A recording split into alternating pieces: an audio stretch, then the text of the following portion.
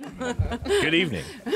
Good evening, and welcome to the second Franklin Stormwater Division utility discussion. We are here with Glenn Jones, my fellow counselor.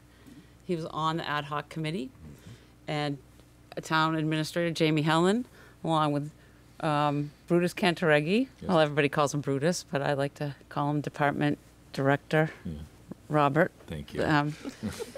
Kate Schoberg, she is our GIS analyst and expert at all mapping. And we have a expert in our consulting expert out in the audience. Her name is Jean Haggerty, so she'll be able to answer other questions that that we can't, maybe about regional and national things that go on. Mm-hmm. Okay, so we did meet again. We met before on Friday last week, and we came up with some extra additional slides and information, which was really great. There are a quick facts and takeaways that everybody should have, and people should be able to get this off of the website, right? And we have a pros and cons listing. Not on the website. Not on the website, but it's in the presentation. Mm-hmm. So with that, I think we will kick it off to Brutus so he can start. And if anybody has a question, just raise their hand and we'll stop and continue on. We just want to kind of have a casual conversation about what's happening and everybody to feel comfortable being here, okay? All right, you ready? I think so. Thank you. All right. Just remind folks that this is the second. We're going to be doing a third at the Franklin Library next March 21st from 11 at the Franklin Public Library in the Friends of the Franklin Library community room. Yes, because we're trying to hit a different time where different folk, to get this information. Right. And also we forgot the expert. Ben Franklin. And Ben's here, right? Ben's here. Yes. Come and meet Ben. Especially on Saturday. Exactly. Right? Come and meet Ben. So once again, I'm Brutus Cantareggi. I'm the DPW director for the town of Franklin. And give a little presentation, the overall idea behind a stormwater division utility. So it's basically we're out here just to educate the folks again at home. I've been talking stormwater for as long as I've been here, 13, 14 years. It's very important what we're doing to get this out there. And the thing everybody needs to know is it's an unfunded mandate that has come down from the federal government and through the state and down to us. And based on the permit that we got, this is our permit. If anybody wants to look at it, we tried to upload it on the website, but there's not enough memory on there. But if you actually want to look at the hard copy, come down and look at it. It's an excellent way. Mm-hmm. But that's our permit that we have to go through. It's huge. And that's what we work on. And every town, particularly with this MS4 permit, Franklin has specific criteria based upon the Charles River watershed that we're a part of with other communities. So there's extra stuff that we have to do. You can get additional information on the town website, which Kate has set up. It's on Franklin Gov Stormwater Division, and we're here to discuss the overall enterprise fund. Yes. An ad hoc committee was set up by the council to go over this. Councilor Hamlin is the chair, obviously. Councilor Earls, who couldn't be here tonight. Mm-hmm. Councilor DeLorco is also available. I think he's probably stuck in traffic. Yeah, he works in Boston. And Councilor Jones flew in just to be here today. Absolutely. He's a little tired, but we're here. So one thing I always like to talk about, if you see my presentations in the past, is that Franklin is unique, and the one thing I've tried to sell the programs that we do is we take basically what's called a triadic approach. We don't just look at drinking water, and everybody knows Franklin has drinking water that goes on town, comes from the groundwater. We also look at wastewater, which would be our sewer system, and then finally we deal with stormwater. We look at all three together, because they all work. They're all part of the water system.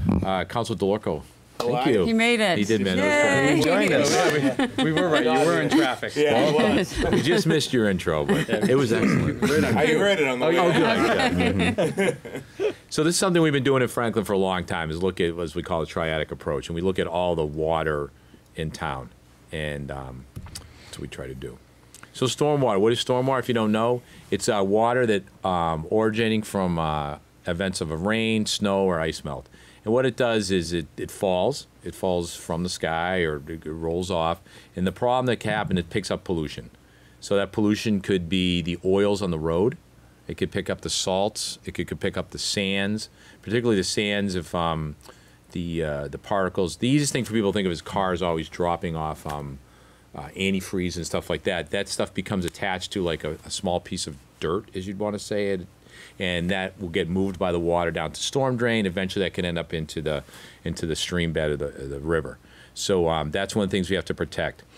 But also goes along with that, as you know, as Franklin's a drinking water town, what we like to do is we like to capture the water in Franklin, and we want to keep it in Franklin. I've always said that because, as you know, we have a water conservation plan every year. Not a ban, but a conservation plan. We did have to go with a ban if it's bad.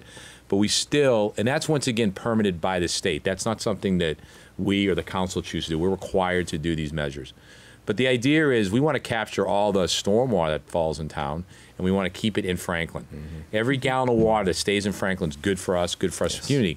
If it goes down the Mine Brook, it goes down the Charles River, and ends up Boston Harbor, it ain't helping us. Nope. Okay, so let's keep it here. And stormwater and this management system is one way to do that. Hey, buddy. Ben is sleeping. Yes. So I kind of touched on the groundwater recharge is a critical point to remember for stormwater, and as I said, Franklin gets all its drinking water from the groundwater. So in the permit, one of the things, there are MS4 permits, and how many do we have?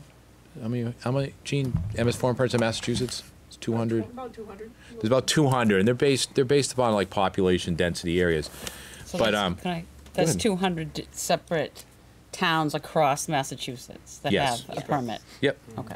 Just to Similar to clarify. us, but we are a little stricter because of the phosphorus loading issue in the Charles River. So all communities that feed into the Charles River, there's part of that permit that actually addresses that. And that's part of one of the parts that's very expensive that Franklin has to deal with.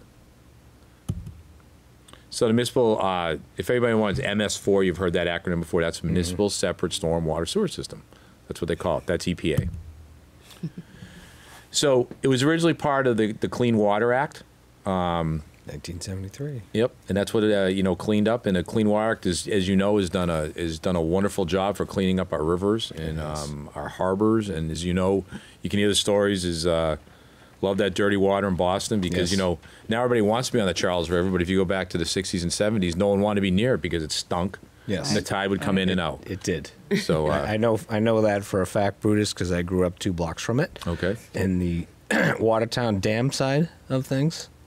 And I will tell you, as a young kid growing up next to the Charles River, besides seeing some of the rodents that used to populate the edge of the river, you could actually see the phosphorus and the chemicals that were being dumped into the river at the time in the early 1970s. So these efforts from the 1973 Clean Water Act, a lot of these mandates originated not only just a long time ago, but on the other end of the Charles and have worked their way up towards our side of the river, whereas we are the discharges into the river now.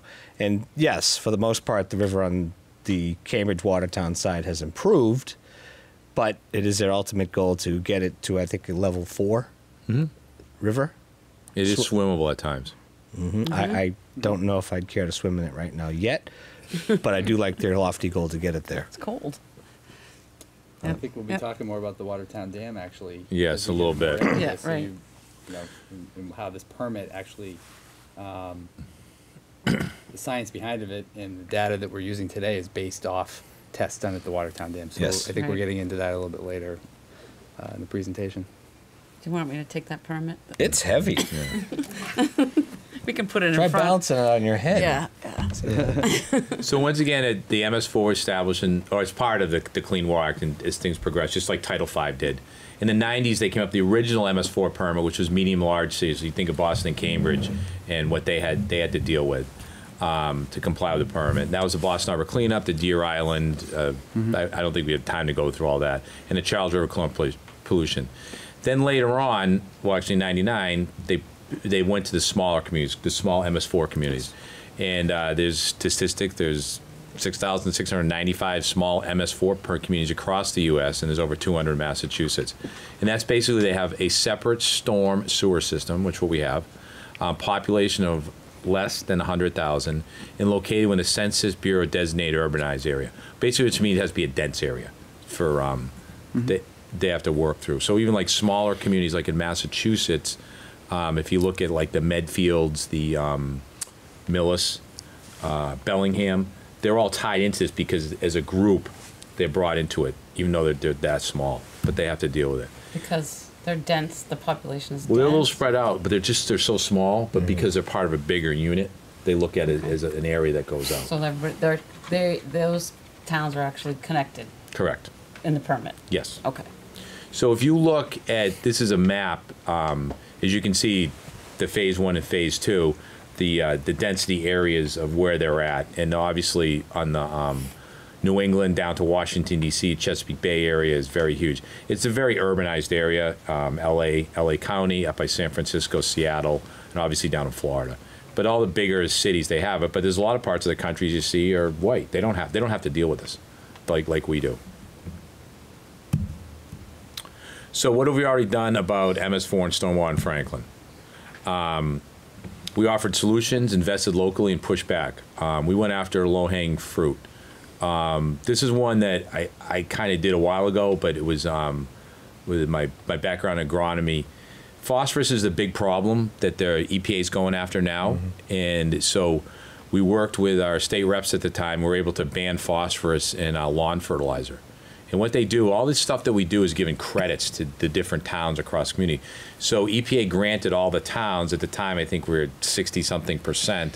They reduced everybody down to like 50-something%. So we get 10% credit, saved millions of dollars across the state. And that was just to get phosphorus out of lawn fertilizer. Yes. So the permit said that we had to reduce phosphorus by 60%. 60, I forget. 62. So that's a huge amount, right? So we did. And then because of this phosphorus fertilizer ban that you did, then so we got credit. So then we only had to reduce by 50%. 50 something, yeah. Right. Okay. All right. I think Those are it's 50 sometimes something. that gets kind of confusing Yes. when because you understand it and. Yeah, and the whole thing the way I say is like low hanging fruit. When I say it's low hanging fruit, it's easy to do and it doesn't cost a lot of money. Right. You know, if you think about it on the opposite end, if we have to put in a big retention pond or we have to build a plant to get rid of phosphorus, that costs millions of dollars. This really didn't cost us anything. It was just going after doing the right thing. And there's a lot of different options that we can do out there to reduce the overall phosphorus. And that's what, my job is, Gene's job is, Kate, we find the best bang for the buck to do it. So obviously, and then in Franklin, I was able to, my team was able to secure grants over $1 million, done a lot of stormwater stuff in town, which you can understand, that's a lot of grants for a town, the community this size. Some of the ones that are very highly visible is, right over here at Fletcher Field. You see these rain gardens here. Up in Parmenter, we built rain gardens. We catch all the water off the roof. We treat it. We ground charge it. The sculpture park over on Panther Way, that initially started out as a 319 grant, those big 4 bays. So that was paid for by the federal government through in-kind service by the Franklin Public Works. And the guys did a lot of work on those too. And that's, when I say in-kind services, so they pay 60%, we got to do 40. So like, the Franklin DPW crews went down and did a lot of that work. So that was our part of building these different things. Okay. The council passed, strong local bylaws in town, basically saying in layman's terms, any new development that comes in town, they have to capture the first inch of rain that falls in a 24-hour period, has to be recharged into the ground on site. So that's our bylaws. The other thing we've done throughout town is road narrowing, sidewalk, removal program. We look at different roads that are very wide. So like last year, you have to do a water line, but we did Skyline. I think people can remember that. It was like 36 feet wide. We don't need 36 feet wide roads, and they're expensive to rebuild. So we look at it as, okay, if we reduce the road down, it's less cost to construct it, and plus, there's less future maintenance of the road. If you think about it, there's less plowing, less salting, less crack sealing, less chip sealing, less overlay going through the future. Plus all that money we save there, we can use in other town roads to improve them. Additionally, we get credit with this permit because we reduce the impervious area there. So what we have to, our overall number, we bring it down. So it's like, that's one of the things we try to tie everything in together, and it works out really well. We've invested in, our award-winning programs. We have different things. We get a lot of awards about our rain gardens. I think everybody seen some of our rain gardens around town, hopefully. And that's a public education thing, but they work out really well. We've worked with other towns. I've worked with Bellingham, Milford, Medway. Who else we've done? Bellingham. That's it, yeah, huh? Was it Bellingham. Yep. Yeah, so we work with them quite, sharing grants, trying to drive research. It's a lot of public outreach, education, like we're doing right now. We've worked with environmental groups. We've worked with Charles River Watershed. Some people say, "Why do you work with Charles River Watershed?" You know, they're the ones that they're very, very. We don't always agree. Put it to you that way. They want to be over here. I got to be over here. They don't realize the cost. So, but you know what? They're good people there, and they do come up with some good ideas. And you know, actually, a lot of the work that was done over here was a grant through them. They came up with a lot of these ideas, like even like right across. By over here. Yeah. Oh, Fletcher. yeah. People don't know where you are. I know where we're on Hutchinson Street. Yeah. Right. But We're Hutchinson yes. Street, but when you point over there, Like what the do Parmenter, Fletcher Field, yeah. even Okay. Cottage Fields. Street Extension. Remember how we narrowed that out? We put we were able to do the flooding control over there, and we were able to. That was part of their ideas. They paid for the grant and design, so it works good with them. And then I also say it tongue in cheek. You know, the military. It's, you know, keep your friends close and your enemies closer. Yeah. So you know what's going on, and we share a lot of different information, so it works out well. And you know, the town, I think we all have. I think we're known. We've testified. I've testified and testified and testified. Every time a permit comes up, I go ask questions. I hold things up. We do that. The town of Franklin, we appealed and we sued the federal government. I mean, it's a big deal. So this permit, it's not like when you appeal it, you can't do it at the state level. You have to go to the federal government. And we had to do this. Yeah. And originally, we had filed in originally New York City, but it was taken down to D.C. because the National Home Builders also, they filed before our group did. So, you know, we sued them. So it's a tough process and went through mitigation. you had the builders and the environmentalists, and you guys all got together, right? Well, kind of. So That's what the everybody slide says, Bruce.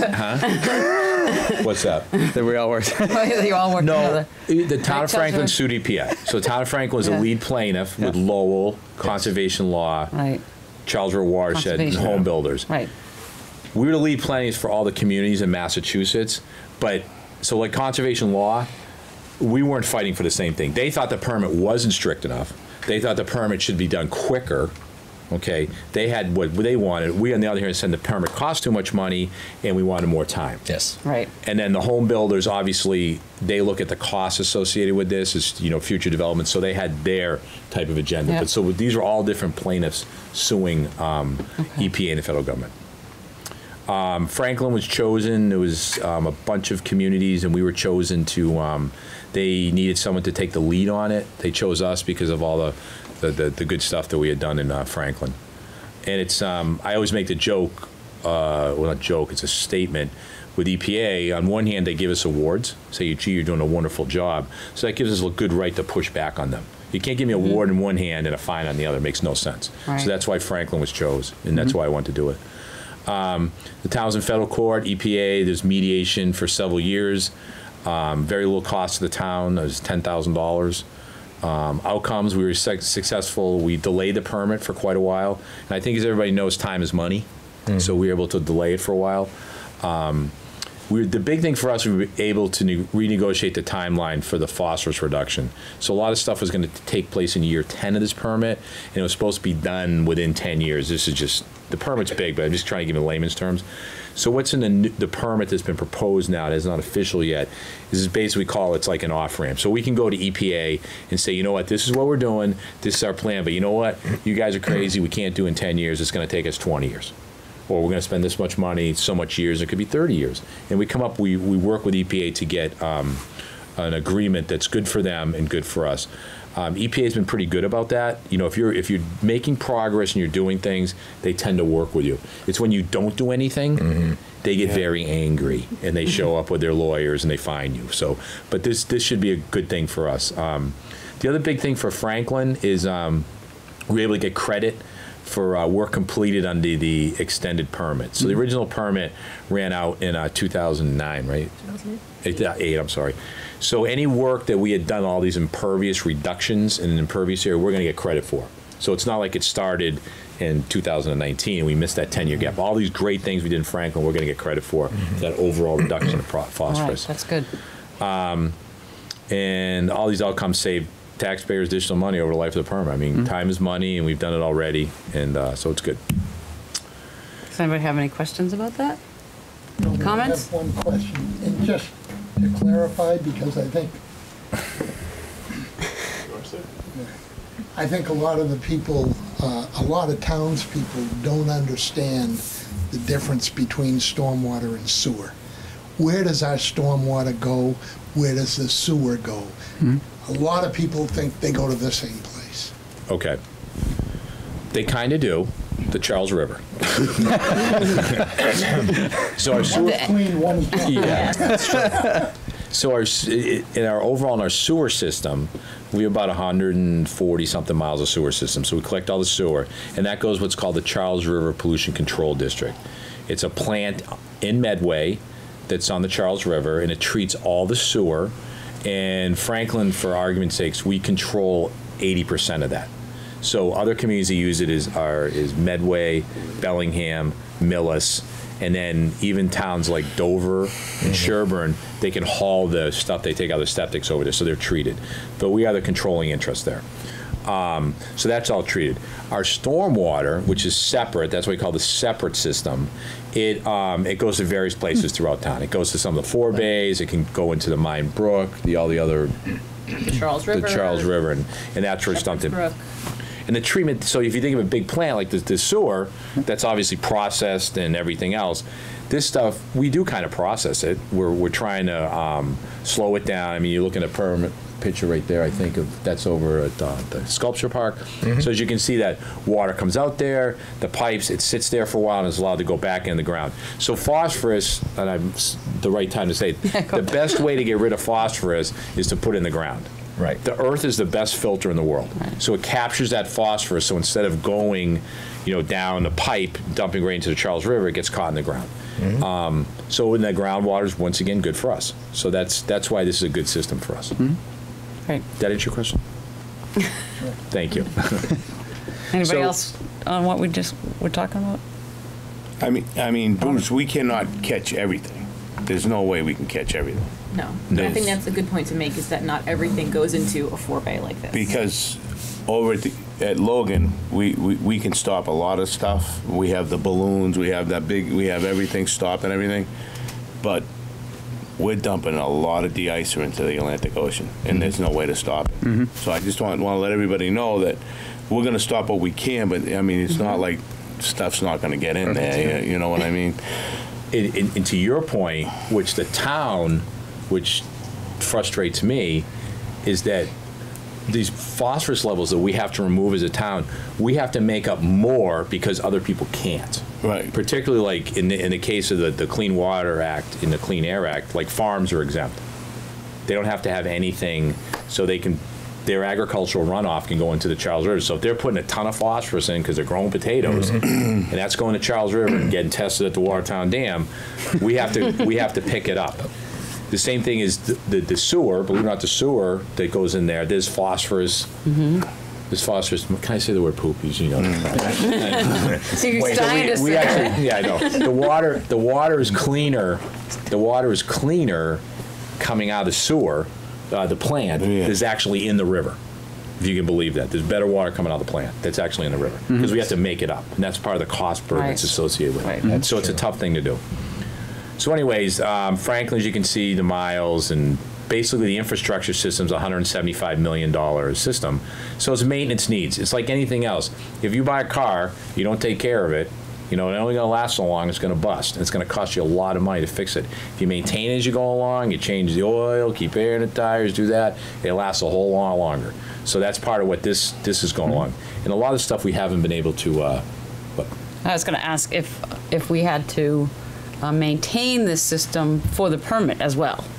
I mean, is it like, because if it doesn't work, then maybe we'll have to add things, then the permit might change to be stricter. Is that possible? correct. And but a lot of the stuff we're taking care of now. But the Right. permit, But if we don't take care of it, But there's a if we whole don't maintain it, then we're It's going gonna to get in fail. trouble, right? So Brutus, it's fair to say that the town, since we've known about this now for what, 10 years? This Longer. has been on, 12. this has Well, been on our longer. plate. 20, Yeah. 30. The town is, I mean, you got to admit, the town has been making proactive, progressive moves towards improving our lands in particular, as well as making sure that lands and other properties that are coming online are meeting certain strict regulations. True. I mean, look at, for example, over by in Remington, what was the name of that street? Parliament? Was it Parliament Street over behind Kennedy? That got reduced Yes. from a road that was almost as wide as 45 feet. That Which was- is basically you could land a small airplane on it. Yeah. That's how wide that road is. California. So that's all the impervious surface on top of everything else that we've already done to improve our reduction in impervious surfaces. All of that benefits the stormwater runoff. Correct? We basically already invest, and we have a slide on this in a couple slides, but the town already invested its operating budget well over $1 million a year in a lot of what you're of what you're saying, and a lot of that is keeping up with certain investments the town has made over the years. And a lot of that is maintenance, staff, doing this in-house. A lot of our DPW employees do a lot of this work. And so in a few minutes, we'll get to we'll get into detail exactly what taxpayer dollars are already being spent on stormwater. And it might come to shock you how much we're already doing, and how much the town has already invested in it, which has led to doing a lot of good work. But to Bruce's earlier slide, it's led to us being a leader on this issue, throughout the country, if not the New England region. So I know there's a cost out chart coming up in a couple slides. So just goes real quickly, obviously, what are the problems? Water quality impact, we talked about that. Increase in best management practices. Flooding and drainage system capacity. Franklin, we don't have a lot of flooding problems like some communities do because we're pretty much uphill. Yeah. But there are areas of town that flood. The one I was talking about before, I think people know on Dean Ave, down in that corner, would always flood out. Yeah. We're making improvements to that. We've actually we worked with the people that are building the apartment complex over there. I got to tell this one funny story. It's not funny. So the last grant we got was we came up with the idea of doing a public-private partnership to fix that problem because we have no land over there. They own all the land. How to get off? So we got a grant from EPA. Let's see how this works. You know how it works? Awful. Because the laws in Massachusetts do not allow towns to work with the public side. The procurement laws, everything else. It's so hard for us to work together on something. We have the same goal. Everybody wants us to be here, but we can't do it together. So what's going to come out of this grant is you got to change a lot of laws to how to do things. Bob, it's like they want to do it one way, right? But also, do we have to pay prevailing wages? Prevailing wages. If you do, if you don't. And then how do I pay them? I can't just write them a check. I have to go through someone else. It's crazy. And it's so that's what's coming out of this grant, that they have to make improvements there. And hopefully they will. This is one of the things that they're going to learn from it. But at the end of the day, that corner will be fixed, and that water's going on private property, and it's going to get recharged. But it's a difficult one that we learned, that they're not always good. Huh? I think we have a question in the Oh, sorry. audience. It's okay. I gather that a lot of stormwater goes in the drains that are on roadways. Correct. In front of my house, there are a couple of drains. I imagine those drains have rocks in them, and the stormwater just goes into the ground. Sometimes, but not always. Most of the time it doesn't. Most of the time, those are called catch basins. Most of the time the water's going into the catch basin and then being piped somewhere else to go either into a stream or a wetland, sometimes into Floodplain. a forebay.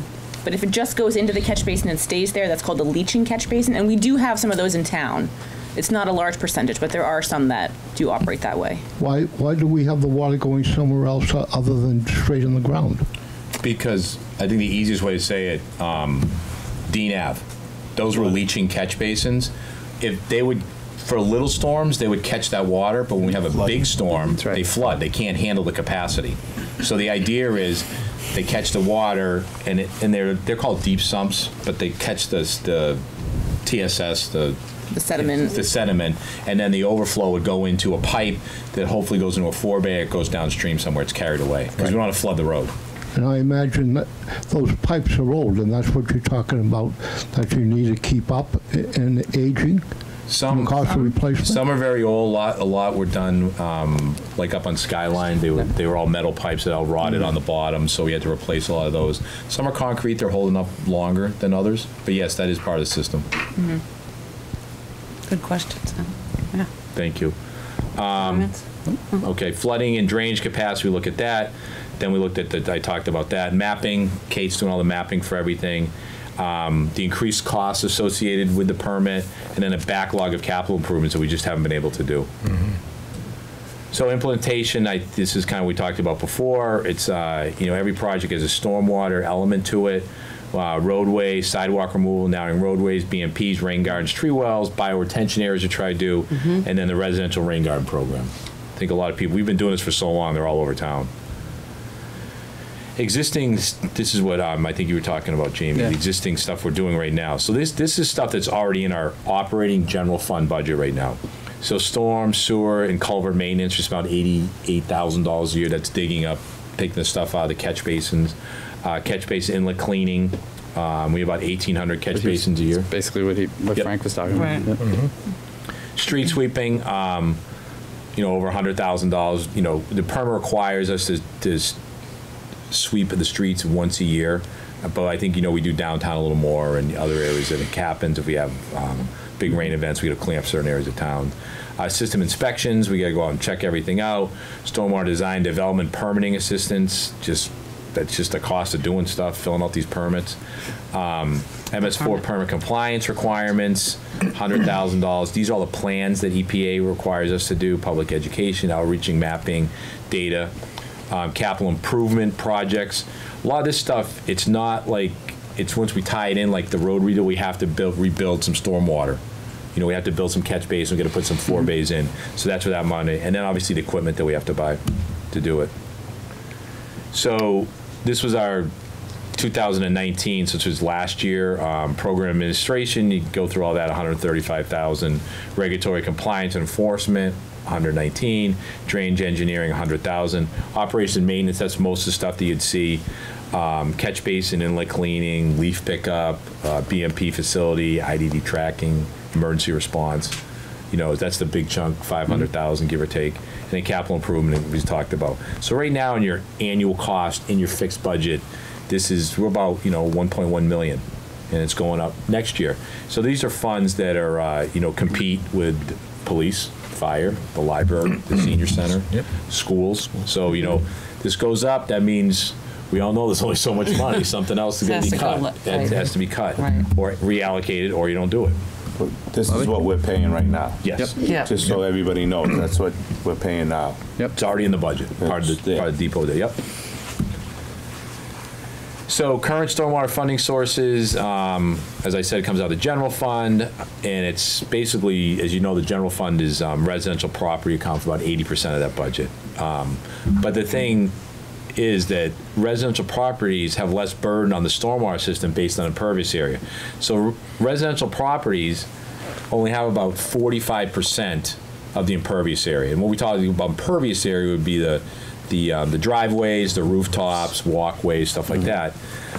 Commercial industrial properties, such as retail business stuff, they have about 55% of the impervious area. So even though the residents, they pay 80% of the taxes, they only have 45% of the problem.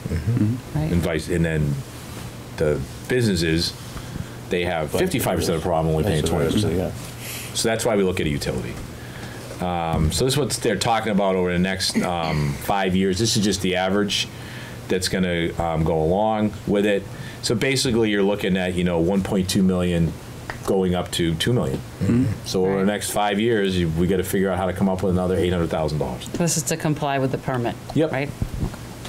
And some of the other thing goes along with it. We get some additional road funding, drainage improvements, drinking water protection, street sweeping, and then we talk about curbside leaf pickup. Question? Oh, yep. If you take that money out of the town budget and you allocate it as a separate fund, like you do trash, and you assess people based on impervious area, then you have freed up $2 million for other expenses, but the homeowner, the residential homeowner, can't take that off their income tax if they itemize. And you are setting up a separate fund. And are you setting up the separate fund for the purpose of being able to spend $2 million for other items? The short answer is, Frank, yes to everything. The only thing I'm not certain on is the income tax deduction, which I think you brought up. But it's almost like you knew the presentation. You probably watched the other night. You know the slides that are coming up. But Frank, Mr. Falvey, you're exactly correct. Ray Dowd and You I know. had an interview on Frank Presents on this very subject. Yep. That is exactly the case, and I think we're going to get to some pros and cons in a couple slides of how you fund this system, versus setting up, paying for it out of your property taxes, which in this case, over the 5-year period that we're talking about, slowly but surely, you're correct, Frank, you would phase out the $1.149 million that is currently being funded in the operating budget, and you would slowly move that over as funds came in, as programs got developed, as the catch basin cleaning program got going, as staff was needed to comply with the permit. You'd slowly phase that over a few years, up until you get to the $2 million roughly annually. And the utility that is set up is exactly like the water, sewer, and trash refuse accounts now. Those are statutory programs that have to be paid by the ratepayers, and they can only be used for those sources. So none of the money raised here in this budget could be used for anything else in the operating budget. It would just be used for stormwater. It's the exact same way, I'm just also speaking to the folks at home that may be watching this, but it's exactly like your trash rate. You pay $200 and whatever it is, $50, $60, $70 a year for the whole, over 4 quarters, and that money can only be used for recycling, trash, and those services. So we're going to get to a few more of the pros and cons of both, which was a new slide that we added after the first discussion, and then folks at home and folks here in the audience can kind of weigh, which one might be better for Franklin. Mm-hmm. Thank you, Jamie. Yep. Anybody else? So funding, obviously, we talked about taxes versus utility fees. Property taxes are based on assessed value of the property. Tax-exempt properties do not pay property tax. No relationship on the impact of the property amount of stormwater generated by the development of the site, and no opportunity to provide credits for on-site stormwater management. Revenue can support any town need. So the stormwater utility is a fee proportional to the estimated stormwater generated from the property as measured by impervious area. All properties, including tax exempt, pay their share of the fee, allows for credits to be granted for on-site controls, operates as an enterprise fund, and the revenue is dedicated to stormwater management only. Mm-hmm. One of the things I think is important for people to realize is that if we do this now ourselves, we can sort of design it. We can give people credits for certain pervious, not impervious, but pervious, things they have in their driveway maybe, or their rain barrels, right? Mm-hmm. And we can actually design it now. Instead, if we don't do anything, we might get a fee, a fine, and then we're told what we have to do. Yeah. So that's the difference. If we actually are proactive, then we can design it ourselves for what works best for Frank. I think is really important for people to understand. And Bruce, I think you would agree that for as much as this is an unfunded mandate and we have to deal with this, as I've said many times, one of the biggest benefits I think you pointed out earlier was the fact that with the restructuring of the impervious surfaces in order to get the stormwater out of the channels, we are in fact recharging our own system for the most part, which is giving us back our own water, which will help avoid us any potential droughts in the future or anything water issues we may have down the line. And, I will say, Counselor, that it's a big permit, but there are good things in that permit, and part of it is there are communities that haven't done a lot. As I said before, there's a $175 million piece of infrastructure out there that we're really not taking care of. That's kind of forcing us to do it. So there are good parts of it. There are parts in there I think are a little, the phosphorus control, that's, I'm not a big fan of that. I mean, We'll get to that that's in a me. bit. I'll get to that later. So, but it is a permit. But anyways, looking at the taxes versus utility fees, the pros and cons. So property taxes. New slide. New This is slide. the new slide. Yeah, this is the new side. Okay. So the cons is not every property pays. Many are tax exempt. Yes. So like state and federal buildings, like the post office doesn't pay, Mass DOT doesn't pay, religious institutions don't pay, colleges, Dean College doesn't pay any taxes. So it's based on assessed value of the property, not the amount of impervious area. So, depending where you live, you could pay more, pay less, the size, it's a big deal. There's no opportunities for credit. So if you put in a rain garden or a rain barrel or you collect something, taxman don't care that you're doing that. Tax funding without complete, Nothing. Tax man don't care. Man. taxman don't care.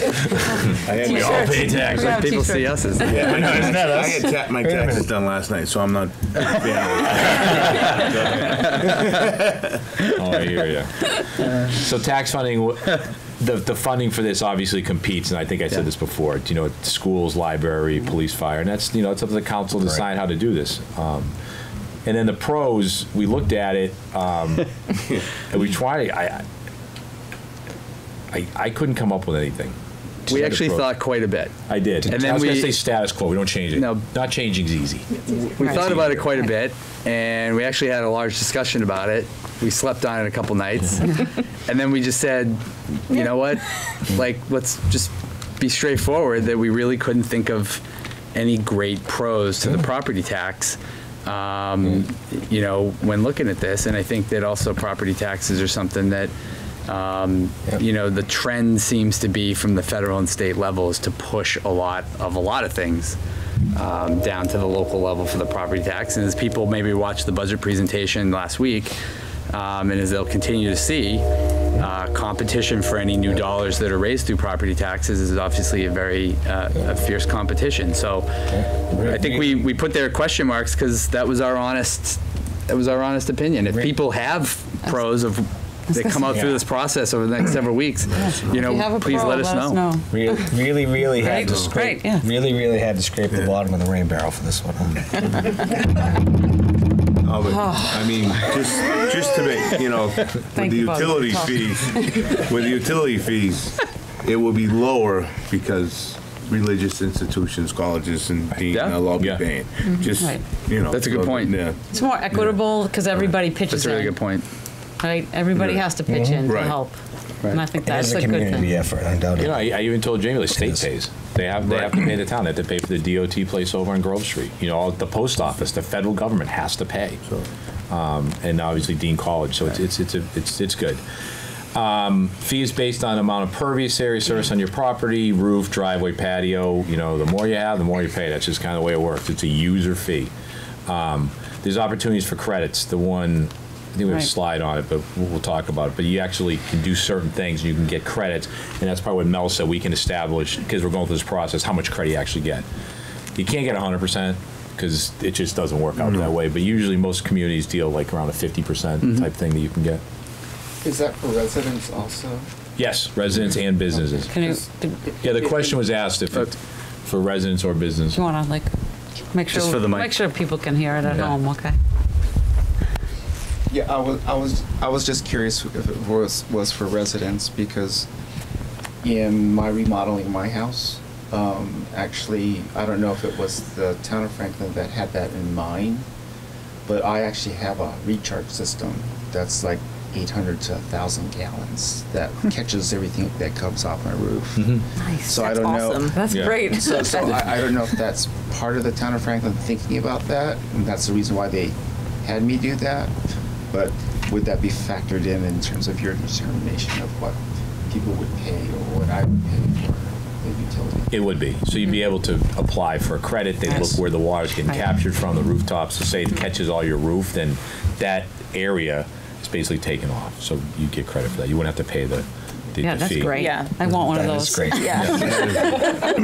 And I would imagine that when we get into this situation, we should have workshops just so Yep. people absolutely. people That's a good know people know what they can do to cut that down to 50%, Right. which is a great idea. And one thing, like just because I think it's a good time to, one thing I've always pushed back on EPA and conservation law at Charles River, they want you to do it right now. They want all this stuff to be done. I'm a big believer in, doing when the property is redeveloped. Right. Pre-existing So, or- non-conforming. Yeah. When they come in for a permit, it's either you can look at the big Y. We'll talk about the big Y. we'll talk about that. Yeah, they put these huge structures in, but they did it when they're permitting, or they get redeveloped the property. That's when you do it. When we do our roads, that's when we do it. Right. If we went to Stop and Shop, that plaza down there, and say, now you're going to put in all this stormwater stuff right now, dig up your property, that's millions of dollars they weren't anticipating. It's ridiculous. It's not fair, but that's what they want to do. So that's what we push back on that. Yes, Brutus, by way of example, I just, of course, came from my code class today.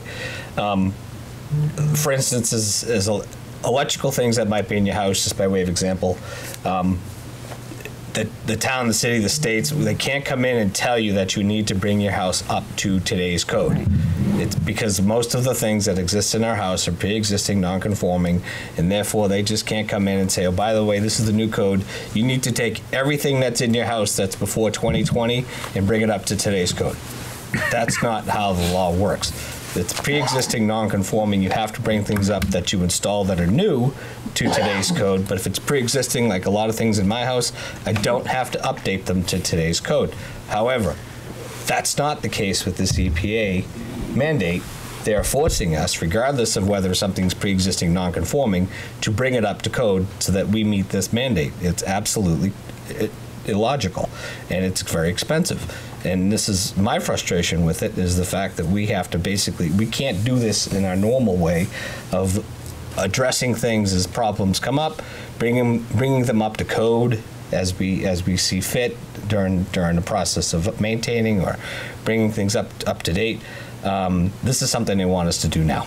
Mm-hmm. And we've been fighting tooth and nail for as long as I've been on the council, and I want to continue to fight them. But as at one point that the town administrator pointed out was they just want us to show that we're making a good, fair effort towards meeting their mandates.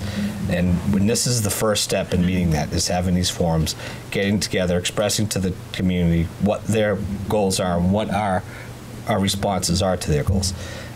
So this is why I love this forum, and I hope that more people will show up to these forums to learn more, if not watching on TV. Okay. Yes. Just one question, just so, you might have already said this before I came, but how many other towns have utility fees? 20. Yeah, it's 12. We gotta get a slide coming up. Oh, So okay. just for the, there's almost 7,000 communities throughout the country. There's 200 communities in Massachusetts that have to comply with this. So out of the 350 cities and towns in the state, you could even consider maybe Berkshire County, that's 32 towns in that whole county. So, Yes. Most of eastern Massachusetts has to comply with something. And there are 20 communities roughly are now, Bellingham and Millis are the most local, who have already done utilities. And we've seen that trend pretty heavily towards the utility. And a lot more towns are doing it because they're faced with the same thing. And now with the permits in place, they got that sticker in front, or the window sticker, so now they got to figure out how to pay for it. So we talked about this before. Only money that's raised for stormwater can stay in stormwater. So if it comes to the utility, can't use it for water, can't use it for schools, can't use it for police, fire, has to stay there, just like all the other utilities. The cons, hey, at the end of the day, it's still costing the property owners and town money. It really is. But there's not what we can do about it. Either way, you hate to say it, you're paying one way or the other. It's because the permit don't care. And EPA says that. I was down in D.C., we testified. I'm like, this is so expensive. Like, we don't care. That's not our job. Our job is to come up with the policy. Congress is the one supposed to come up with the money. And Congress ain't coming up with the money. So they just pass it down the state and they pass it down the town. Yeah, So that's where we're at. And I think we can, since we can have an opportunity for credits Yes. with it, it hopefully will, well, like this gentleman in the audience, like hopefully he won't have to pay much Yes. at all, right? Correct. If you have a way that we can actually help the whole system Yep. and the taxpayers or the property owners. Correct. Rate structure, we kind of talked about this. This is how we figure it out. So basically, it's a pretty common system. So the flat billing rate is basically on 1,000 square feet of impervious area. All property in towns pay based on the same square footage, doesn't matter who you are.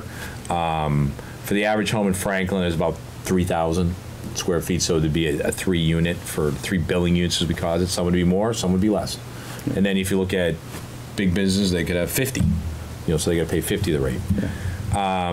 It's based on analytical done by GIS, which would be Gene and Kate, and they've already done all this. This is other work we've done already. And so our analysis resulted in basically 82,000 properties. Billing units. Billing units. Okay. Spread out throughout the town. Gotcha. So that's how, and then they all get divided up either by residential, the condo association, the commercial, whatever. Just really quickly, Bruce. So, that's an important slide, but I want to make sure folks at home just step back and think of this one more part. It's 1,000 square feet of impervious surface. So if you think of your property, right, and say you've got a 3,000 square foot property, here's the discussion relative to the property taxes versus the utility.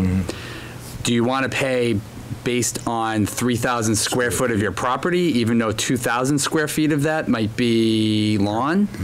Or do you want to pay for what you're actually contributing the stormwater runoff to, which might be the 1,000 square feet? So we'll get to it in a minute, but the 1,000 square feet where we're at to comply with the program is about $28 per 1,000 square feet of impervious surface, of impervious coverage on your property. So it is not the entire property if you do a utility. And that's a really important point, because people may look at their property and say, oh, I've got 4,000 square feet, that's my property. Right. Oh, I've got to pay times 28. That's not the case. So you might only have 1,500 square feet of impervious coverage, the driveway, the walkway, your roof, a shed, whatever it might be. All that's aggregated up, and we'll get to a slide. We've actually analyzed basically the entire community through GIS. And so we virtually know almost every property in town. There's a question. Since you've done the analysis, I assume at some point along the process you're going to make that listing available so that, like I can look at my house, the gentleman who has the mitigation in place can look at his house and see what the expected billing units are going to be.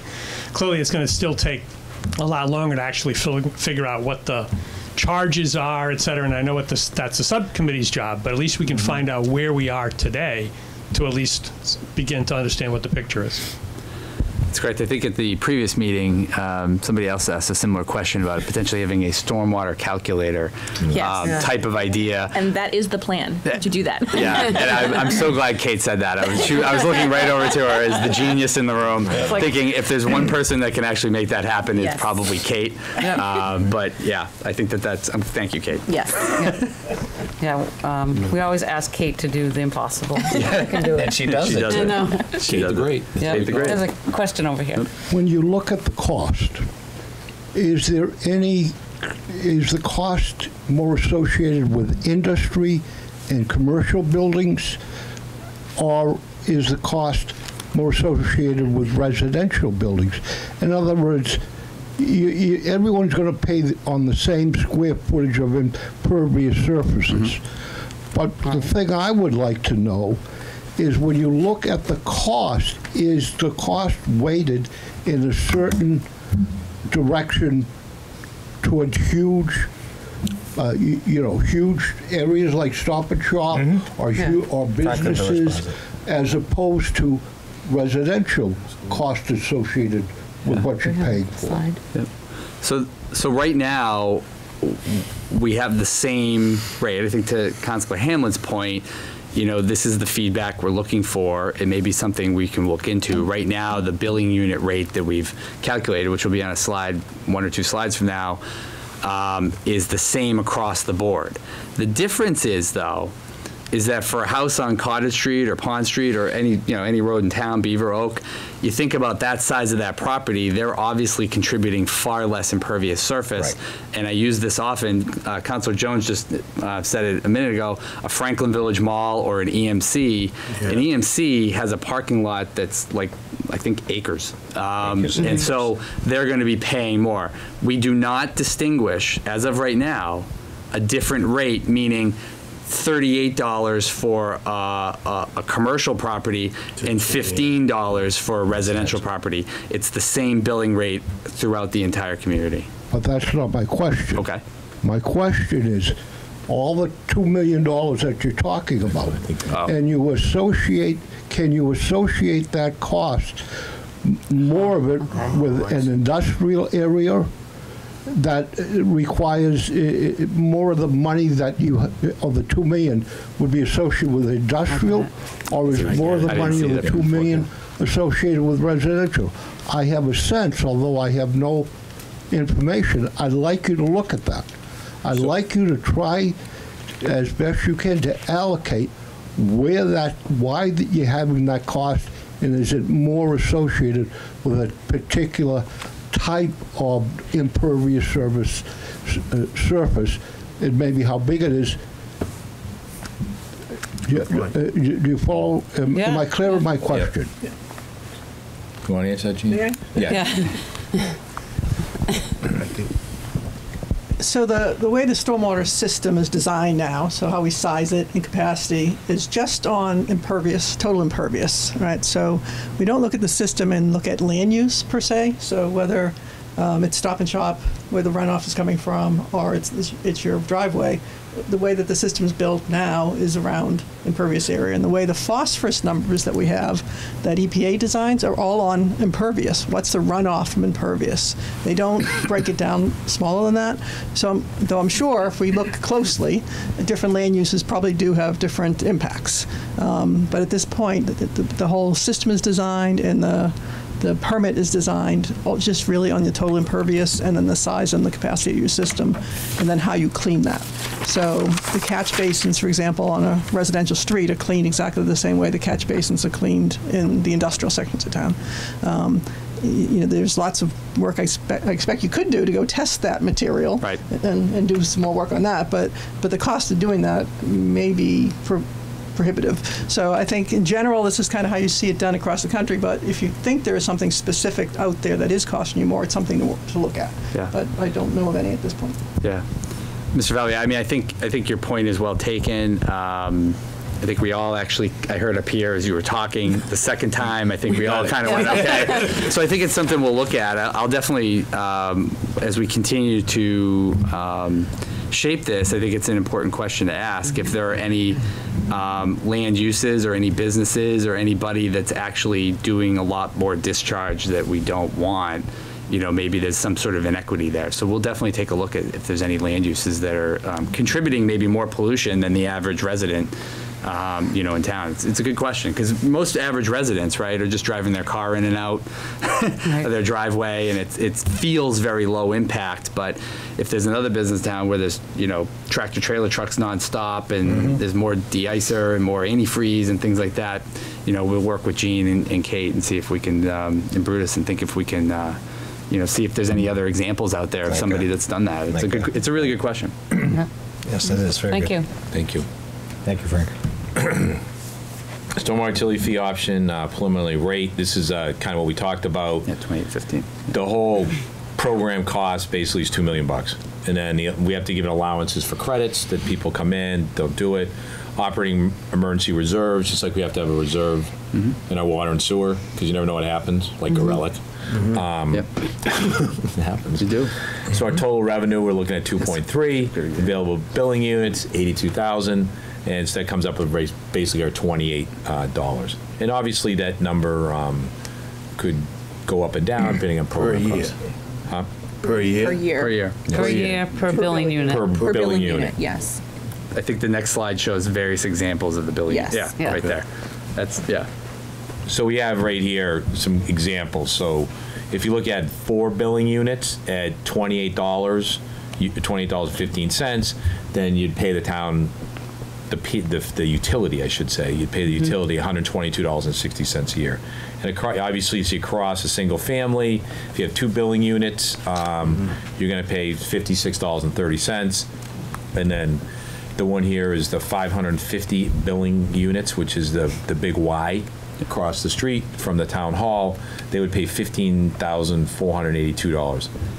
And what this slide, when you really look at it closely, and if folks go online or if you're watching home from Franklin TV, you've got 2 single-family houses on the left on those examples. One, if you go up to the legend, is essentially a 1 acre lot in town. That's generally what you're going to see as a median value. Certainly that could go up or down depending on whether you have a pool or whether or not you have other stuff in the backyard and various things. But that's what you're looking at as the average for a little bit of an acre or acre plus lot. The middle unit is actually, I think if I read it correctly, is basically a 1/4 acre lot. And so the middle one is probably the example that's going to reflect most properties in town and the most people. And then the one on the right is, we use the Big Y example very often because they have a large parking lot. But we go one step further on the next slide to explain the credit system, which in the case of Big Y, most people don't know what's underground underneath that parking lot, and Brutus has taken some great photos, or somebody did, of the Big Y parking lot in construction. So those are big storm chambers. Yep. That was put under the parking lot that you wouldn't see because they had limited land use. They couldn't put the big 4-bay in, so this is what they had to do. Plus we also have a well behind there. Drinking water. It's a zone 2. Yes. So this is what they were required to do. But this is obviously an extreme example. But to the resident of Fort Talk, they build houses now. You put small things on it. You put your downspouts in the ground. You can get credit for your rooftops. So there are ways to do that.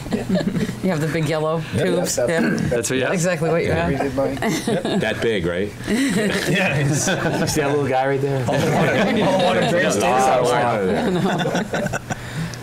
So, but one thing I just want to show on here is that, like Dean College doesn't pay taxes right now. They'd have 802 units. I think it was like 50 grand a year. I think we figured that out too or something, right? Yeah. Good math.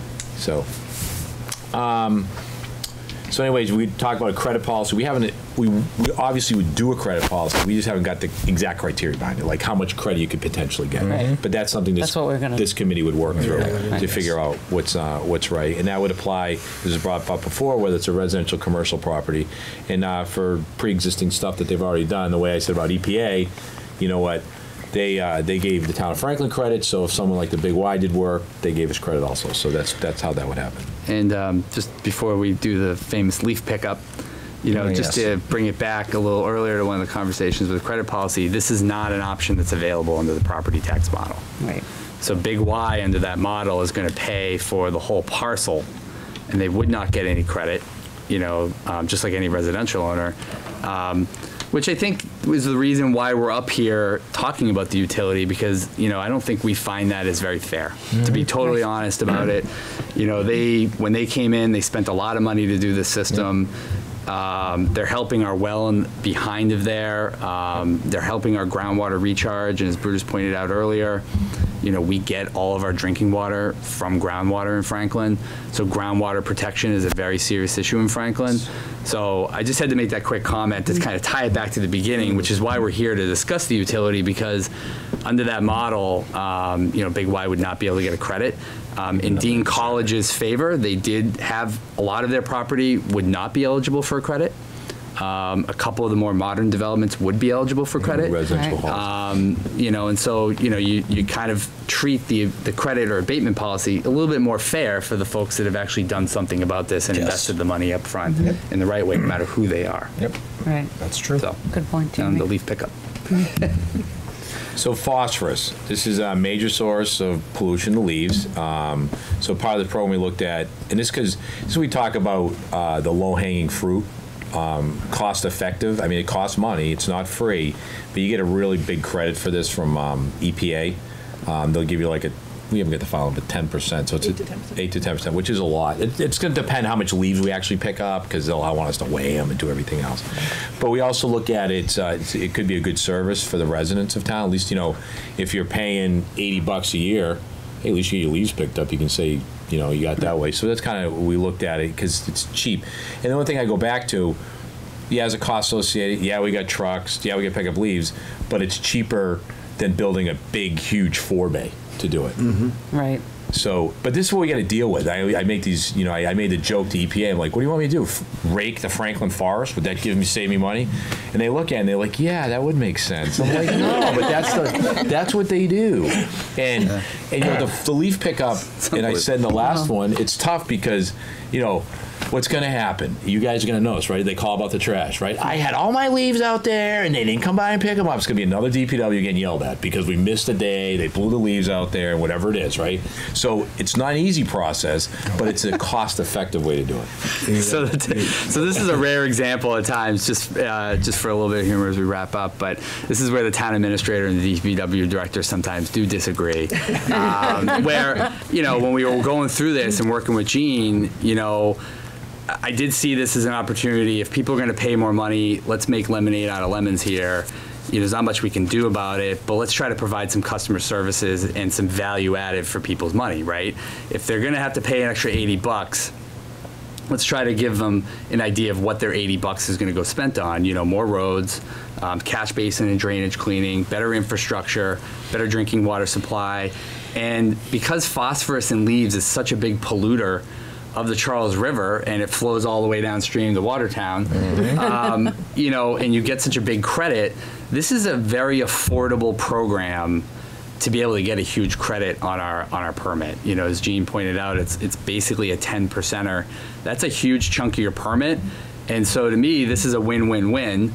And Brutus is correct. I mean, I may be the town administrator. He's the one that's going to have to implement this, and he will get the phone calls of when the leaves don't get picked up or whatever. The councils may get phone calls. They all will. But Really, it's really windy out. Like, oh that's no. right. Oh, it's all on the road. Rain today, but still, you know, we look at a lot of the services we do as customer services. I mean, that's what we are. And, you know, we do frequently hear messages, oh, Milford does this, Milford that. And so this is kind of a win-win-win. And, you know, just like curbside pickup or any other service we do, you know, it'll take a few years to phase in and to get it perfect. But I do think that this is a worthwhile endeavor for a lot of people. And I think over time, people will enjoy the annual fall leaf pickup. So, and it will get us a huge credit. Well, they don't have to go anywhere. That's right. That's convenience is something that's Americans true. love. And so, and from a policy wonk perspective, as I already mentioned, you do get a huge win on your permit, and the EPA really looks favorable upon something like this. So to me, it's kind of a win-win-win, you know, of a policy, and it's fairly inexpensive to implement. So certainly cheaper than roads. Yeah. But you will schedule sections of town that you will do at certain times. Yes. And we'll know. So when we get the call from somebody at Kennedy when you're down in Remington, Yes, exactly. we will know. Oh, it's true. It's just another way to please the residents. I think there's another question. Yep. Impervious surface, asphalt, the roads in the parking lots. No one has come up with some sort of alternative that is durable but porous. I mean, we could go back. We could go back to. I could do my driveway in crushed stone, right? And then that would be impervious. No. It would be pervious. Actually, this is a really good question. I was just thinking of that, Frank, earlier, to be honest with you. So This again is one of these issues Yep. that's customizable under utility and not under the property tax rule. But Brutus, we actually did address this at the last meeting. did, so. yeah. So, according to DEP, the stone driveways, crushed stone driveways are impervious. You got to be kidding me. No, I'm not. I think it's You're making another joke. I thought it. No, Gene, who thought it more than me? Who was it? Once you start driving on them, unfortunately. Yeah, they pack down. So, But with all the money that this is costing, no chemist or industry So there or are- no. There are. There isn't something in the plan. there are porous pavements. There are concretes that are porous. The problem is they're very, very expensive And to slow. put in. They're not. They're very slow. I mean, And there's a lot of maintenance involved in it. Yeah, there's a lot of maintenance. So if you think about if you created a porous asphalt or concrete, it's got holes in there. And you're right, the water can go. It's put on stone. The problem is what happens to all those holes? They get filled with Ice. sediment, Sediment. sand, and all this other stuff. So then you have to vacuum them all out. So that's a whole nother process. Oh, okay. And it's So they get expensive. clogged. But It's a filter that gets clogged. Is there a federal government money going to look to see an alternative to asphalt? Is there any research program being funded by anyone to look to an alternative for asphalt? Well, they have, but it just costs a lot of money. There are options. It's literally 4 times as much to do a roadway than that asphalt. And then there's the additional maintenance associated with it. So it's just expensive. But I think it's a good idea. Like when maybe MIT, they have material sciences, right? Maybe they'll start working on it, right? I haven't heard of anything myself that's been cost effective. I have heard some things, Frank, in regards to what he was talking about. But I think ultimately, at the end of the day, really what this boils down to is as we progress through this process, it's really just about reducing the impervious surface altogether. Mm-hmm. So if we're reducing roadways, we're reducing sidewalks, we're reducing driveways, we're redoing large lots in order to prevent the water from running off of them. Those are our most cost-effective ways to approach this, and we've already been doing it now for the past 10 years. Resizing the roads, taking out sidewalks. That's probably our best bet for the simple reason is A, it avoids any maintenance on those extra sidewalks, and 2, it also avoids the extra expenses of trying to repair large roads. There's actually a question on Facebook Live right now, so let's say hi to the audience on Facebook Live, and are you going to just maybe we should ask Scott. Scott will go over. Get the question, and we can try to answer it live. So we do have a question from Facebook. Stephen is asking, if water from my roof flows onto my grass and not onto my driveway, do I still get charged? Yes. Good question.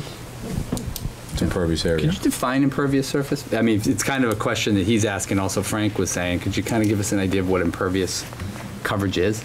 Like what qualifies? Once again, we come up. We'll come up as a group what we're actually going to say. But when we looked at it rooftops, we looked at it driveways and walkways, and then sheds or outbuildings at a certain size. What did we look at when you? 100 square feet. 100 square feet. Yeah. So if it falls on top of that, then that's considered an impervious area. Okay, so because his question was, if it falls and runs off onto onto a pervious surface, why should he get charged for that? Everything eventually goes question. to a pervious area, just how it's conveyed there. So you have to think under the roof, under the driveway, that area cannot take a recharge. So it's pushed elsewhere. Okay. And then that water becomes runoff because there's only so much capacity. You can't capture all that water. So if it runs, say that water runs off his roof, it goes into his grass, the grass is already saturated, can't take any more, so it goes in the driveway. Driveway can't take any, it goes down the roadway. Roadway can't take any more, it goes down the catch basin. So it's all catch basin goes down the pipe, goes down to the forebay, can't take any more, goes down to Mine Brook, and goes down to... It goes out to Charles River. Yeah. Okay, all right, but so it's about where the rain falls. Yes. Yes. Okay, Where so it that's lands. where it lands. Where it lands. Where it lands. We have a question in the back. This is just for homeowners. If we can't afford to, or if Franklin homeowners can't afford, or they're looking at redoing their driveways, if they do that and put a catch basin in or something like that, what are some things they can do in advance? Say you need to have your driveway done. That might help you apply for that credit. Well, there are different technologies, and one that popular for driveways is the pavers that people do. There's a lot of porous pavers that are bricks that go out there. They get some that comes grass up, so you'll be able to get credit for that. What they were talking about before, and I've seen in some communities, when they're building new houses, they require them to actually catch all the water from downspouts and put them into a dry well, basically, and that stays on site in the ground. So these where you can get credits for those also. And I think that it's a great point that came up at our last information forum, where people would like to have that on the website, on the town website. Like, I'm going to redo my driveway. What's the best way to make sure that I don't get any, that I can get credit for it? And so I think we should put all these together in one place so that so that the community has that information. But I will say this is realistically. We talk about stuff. So if you're going to do your driveway over, and say you have the average house and you're paying $80 a year, and you're going to go from asphalt, then maybe it's going to cost you $4,000 to put in a new driveway. You'd be dead by the time you recuperate. Yeah, right. Well, you know what this. So if you want to do pavers, it's a great thing.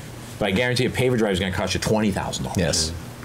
Right. You follow me? It's hard. It's just like when people that were on Title V before. Okay, when you went from Title Hall, you dug a hole in the ground and you just let everything over there. All of a sudden, you have to go to Title V and it costs $30,000. Oh, you don't want to do $30,000? We're lucky enough we can tie in a sewer. It costs you $2,150 to tie in a sewer. Right. Then you got to pay for sewer. Right. It goes along. So the costs are associated. It's it might not be worth it, but only you can figure it out at home. And that's kind of like when we said the phosphorus fertilizer thing or going after leaves. It makes sense for us because the cost is much lower in the get-go. And then there's a much quicker payback. It's not going to be 40 years. Right. To your point, you're exactly right. So the gentleman just followed up with a comment, but maybe we could respond to the comment as well, which is, so the water that falls onto my grass doesn't get charged, but the same water that falls on my roof does get charged. That doesn't make sense. Because just because it falls on the grass doesn't mean the capacity can take it all, because there's different types of soils. Right. I don't know how else to explain it. Yeah. I mean, I think you look at a city like Los Angeles, where water just continually just runs everywhere because there's very little infrastructure to handle it. It is a little nuanced. It maybe doesn't make sense. I'm not even arguing that it does completely make sense. But as Brutus had mentioned earlier, this is how the state DEP defines impervious surface. It doesn't require us to do it the same way. But, you know, if we're going to ever meet the requirements of the permit, we have to define it in some sort of way. I mean, in some ways, this whole thing, in a lot of ways, doesn't make sense. Exactly. You know, I mean, I think that, you know, that bears part of it, too. But, you know, I think Brutus explained, I don't think we need it again, the life of a water drop. When it comes off and hits the roof, I mean, it does go channeling down. I think if folks that are paying attention at home, watch a next big rainstorm soon and really pay attention to where the water goes. You'll actually see that what Brutus just mentioned is fairly accurate. And that when the groundwater, when the lawn is soaked, it does have a tendency to go somewhere, and it just keeps on going right down over the asphalt, and it picks up all of those what's that? Pollutants. Yeah. You know, we're getting into a heavy level amount of chemistry here too. That's certainly not part of my. Most of the time, if it comes off the roof on one side, it rolls down your grass anyway and goes on the street. I think that's more what you're saying, Bruce. Correct. But I'm going to be the devil advocate here and say, what if I rip my driveway up and put grass down? Then I park on the grass. I mean, I'm just saying. That's okay. That's good. Yep, You can that's do good. it. It's allowed. It's allowed, right? Yeah. I mean, I'm not saying I do that, but I'm just saying, let's face it, if we start walking around the town of Franklin and see. Your car's impervious, you know. Yeah, but that moves. But that moves. But he's never home. He's driving back and forth to Boston all the time. But I'm just saying, to Frank's point, right? Yep. Frank, we could do that. We rip our driveway and put grass down. Sure.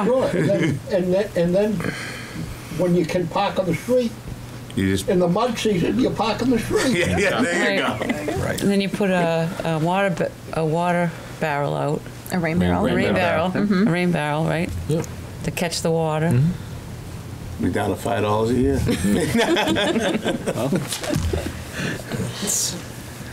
So this is the thing we talk about, you know. This is the bad part. Yeah, if we don't do this, you know, once again, I hope everybody understands, these aren't town of Franklin rules. We didn't come up with this stuff. It's not my idea. It's not how to pay for it. We're just trying to give folks options how to do it. Right. I mean, this has come from the federal government. It's not us.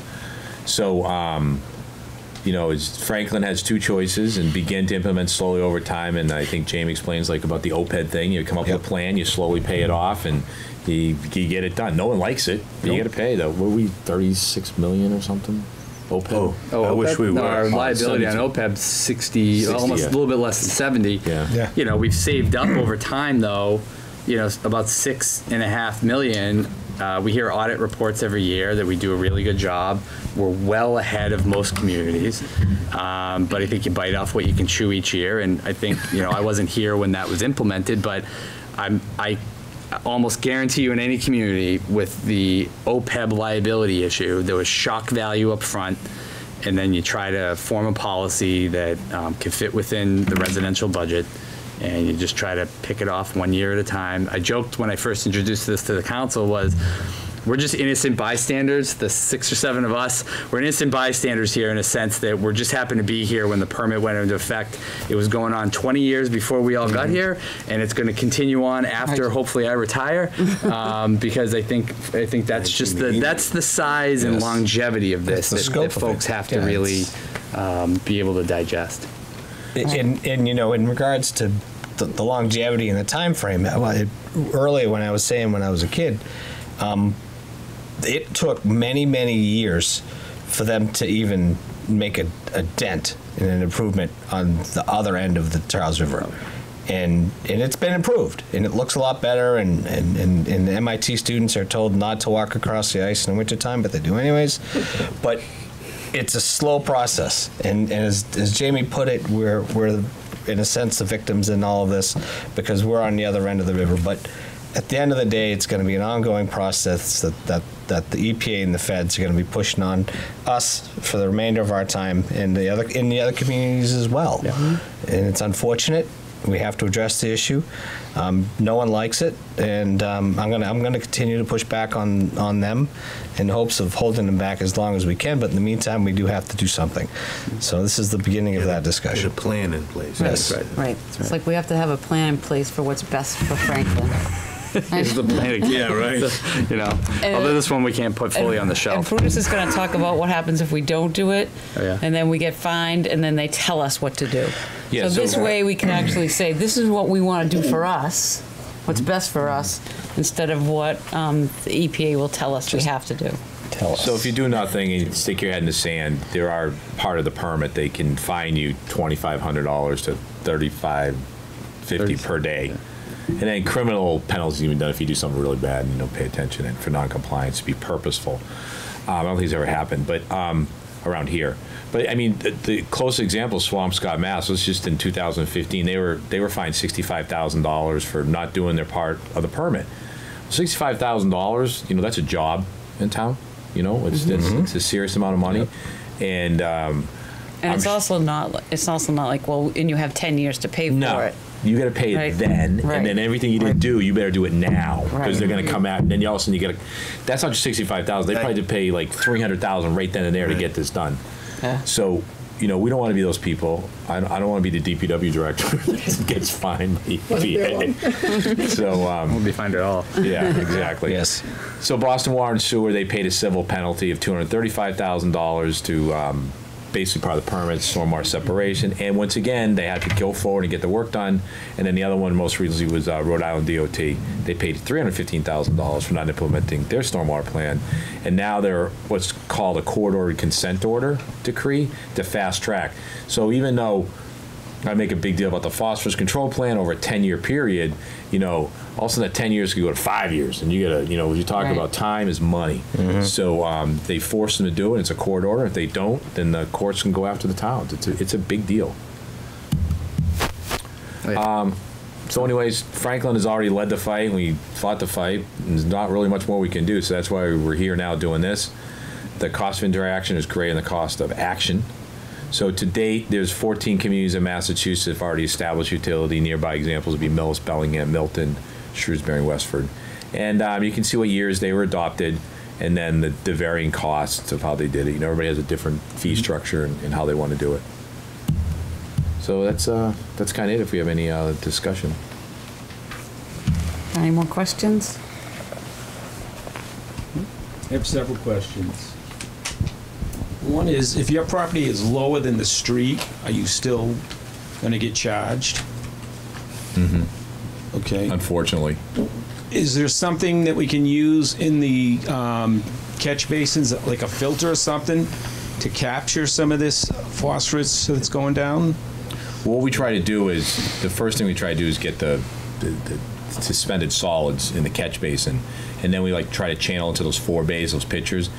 That's the best filter, as I said before, the earth. So we try to get, anytime we recharge the water, the earth takes in the phosphorus and doesn't release it. So that's what we try to do. So if we don't use salt, are we better off than for the roads using sand, or does that make a difference? It does make a difference. There's 2 things, and we had a discussion about this last time. So sand, give or take, costs $8 or $10 a yard. The problem with the sand is that's the stuff that we have to see on the road. That's stuff you have to sweep up all the time afterwards. It's not that effective for snow and ice removal, safety, and that catches all the pollution. And we have to pick it up afterwards. That's where all the street sweepers go, and it's very, very expensive. Then besides that, all that material that we get is considered hazardous waste. And we actually have to, it costs us, I think, what, $90 a ton to get rid of it? That's a lot. Is it $90 a ton to get rid of it, Gene? Give or take? Probably a little less, but never. Yeah, and most of it, unless you can find a landfill that they're all closing in town to use capping, most of it's taken out of state. So you're paying for, that's what it is, the transportation cost. So that's why in Franklin, you know, we salt. We don't use sand. And the other reason we use salt as much as we do is because of the expectations of the residents. They want the roads bare, and that's what we got to do. And that's a different pollution. That's the salt that's going in our drinking water, you know, every spring. What about a liquid de-icer? Will that work? We do use liquid de-icing. You know, is that costly? It's, once again, it's at the right time, the right temperature when you put it down. We do I shouldn't say all of them, most of our sanders now, or salters I should say, they have liquid programs on them. So they actually put the liquid out, and it helps bind it at the time. But the temperature's got to be right to do it. Yep. Thanks. Yeah, if it goes below a temperature, it's useless. You're just wasting money throwing it out there. Anything else? You want to know them? Any other questions? Any more questions? No more questions? So our next forum? So we'll have our next forum will be March 21st, right? At 11 a.m. 11 a.m. The library. 11 to 1 at the library. What's that? And hopefully more people will come, and we'll try to add all the comments we've got here. We'll work on our list of things that the homeowners can do. Right? Right? Best Sarah? practices. Oh, we have a Can question. you tell us about the rain barrels? Oh, yeah. Oh, rain barrels. Kate would love to then. I can absolutely tell you about Katie's the rain the barrel. expert. Yes. So we do a rain barrel program every spring and fall. There is one happening right now. And we partner with the Great American Rain Barrel Company. They provide the rain barrels. You order your rain barrel through them. The cost is $69 for a barrel, which is a discounted cost for residents. But the DPW also has a program for water conservation. You can apply for a rain barrel rebate, which is $50 off the cost of your rain barrel. So you get a rain barrel for $29. And the max number of rebates you can get per household is 2. So you can get 2 rain barrels at the cost of $29 each. And it's a great program. You order through the Great American Rain Barrel. Our current program, I believe, is open until May 5th. And then the following week, you come to the DPW and you pick up your rain barrel and you bring it home and you can hook it up. And if you have multiple roofs, downspouts. Is there someone who would say to you, this is the best place for a rain barrel? Any downspout is perfect. Okay. I will tell you from experience, they fill up really fast. So you'd think, oh, I have a 65-gallon rain barrel. That should get me, a couple of storms to fill it up. No. I mean, if you have a good rainstorm, it can fill up within a matter of minutes, depending on how large your roof is. Then what happens? Then it goes back into your gutter and just goes down the way it normally would, down the gutter. So you don't remove your gutter and it goes into the rain barrel and that's it. You basically hook up a diverter, which if there's overflow, it just goes back into your gutter and goes where it normally goes. Right. You can also hook up another rain barrel. Yes, because the rain barrels together. The rain barrels come with these really cool hoses that they can hook them together, and they can fill up the next one and the next one and the next one. I personally had 3 at my house. I think my neighbors thought I was a little nutty. But that's how I watered my lawn. Yeah. Oh. And now you have to keep in mind it's not pressurized, so I used to use a soaker hose, but I would just line it throughout my lawn. My husband loved it, had to move it every time he mowed the lawn. But our water bill was significantly lower. Yeah. So, use but mine. we do offer those programs every spring and fall. I use mine for my chicken coop. That's how I get the water to chickens. So this time of year. So they work out too. They're really nice. Just to clarify the money, so we get a discounted rate of $69, right? Yes. And if we give a $50 credit, It'd be 19. it'd be 19 I'm bucks. sorry, yes. Yep. Did I say 29? They were You 29, did. but now they're They were 19. 29 at one point, but I just wanted to make sure Yes. everybody's Administration fee. clear. Right. Right. You know, you can Get your rain basically. barrels, everybody, right now. Yes, rain Yes. barrels. So at our cost, you can basically order 3 or 4 of what would normally cost you 1. You know, if you went out and bought it yourself. Well, So the rebates are only good for 2. Oh, 2. Yes. Okay, so maximum Max of of 2. 2. Yes. Okay. You can get different we do keep colors. track, so. You can get different colors. You can get the diverter Yep. on the American Rain Barrel site as well. Yep. So Right. your best option would be to put one on one side and one on the other side, probably. Yeah, and I mean, it depends on the size of your roof, how much you'll get, but I mean, I had mine on my small little garage, and it And where fills you up want really to where you fast. want to use the water. So Right. So you could, for all intents and purposes, when the state slaps us with yet another water ban come May or June, that you could use that water to wash your car, which you're not allowed to do during water bans, correct? I need to And you correct could actually- It's Yeah. not a water ban. Water It's a conservation. water No, conservation I was gonna say, plan. People like to call it a ban. No. but Glenn, you you've been telling nonetheless. people for thousands of years the right way. And just so we're clear, there is no ban. I just want We, to. no, we have a ban because of the plant caught on fire. Right. Yes. Right. Like, You know, that was the state is truly not- an emergency. Right. Right. But the conservation plan, once again, Yes. it's not the town of Franklin doing it. That's it's the correct. state mandating That's what we the want state. to do. Right. So Right. And if you get a rain barrel, you'll probably be able to get a credit. Maybe. Well, that's because we'll look at that. Yeah. because That's if we part of the do, committee. because we can do that, That's right. right? Right. Yes, any efforts to be conserving water will go a long way. All right. And one more Oh. thing, just because we're Oh, talking yeah. about the rebate program we established a while ago, it's also you can get toilets. If you buy a low flow toilet, you get $50 back. Yep. You buy a washer, Yes. a low flow, it's $50 back, and you get 2 per household. So I mean, there's $100 right there, and that's part of our our water conservation plan that we do in town. Can you do all of them, or just 2 No. a la carte? Can you get 2 rain barrels, Yeah. a low flow toilet, and At the same time. and two credits? toilets, Yeah, Toilets, two washers, Just two rain barrels. But yeah, Yeah. Just okay. Just want to make sure. hey, $100. You know what? Some people they're like, wow, this is great. And other I know. people, we tell them about it. And I don't know why I don't take advantage of it. Yeah. So all you got to do is bring the receipt down, your address, and Yes. Yep. Let's say a check. we'll send you a check. That's Yeah. It's a awesome. great deal. Yep. I think we got to get more of that. I don't think people know, though. That's the thing, I think. We have it on. I know you have it. I know. We Brutus, put it I on know the you- website. I know We you put got it into the Here about the rain bills. barrels, Yeah. we advertise it so often. Well, Bobby, I think you have a good point. It'll be part of our next education, Yes. right? We'll Absolutely. let people know what they Yes. can do.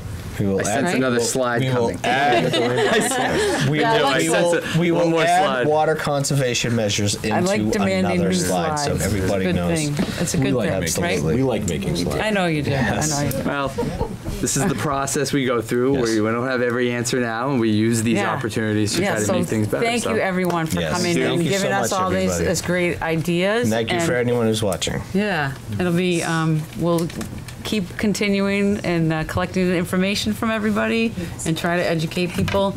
Come on Saturday and meet Ben, Next Saturday. right? Right? Next Saturday. Next Saturday, the March 21st. 21st. March 20. Okay, all right. Thank you, everyone. Thank you. All right. Thank you. Good job. Yeah, Thank you. yeah. Good job, Bridget. Thanks, Frank.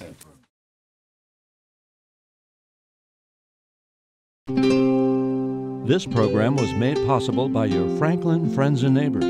Good folks just like you. Thanks for supporting Franklin TV. And thanks for watching.